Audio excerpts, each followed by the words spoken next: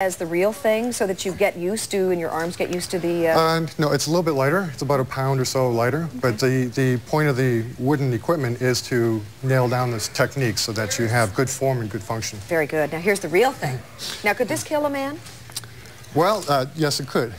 These swords are actually blunted, so they don't have an edge to it, and they're about a pound heavier than the real thing. We do intend to walk away from our practices and our fights, so that's why they're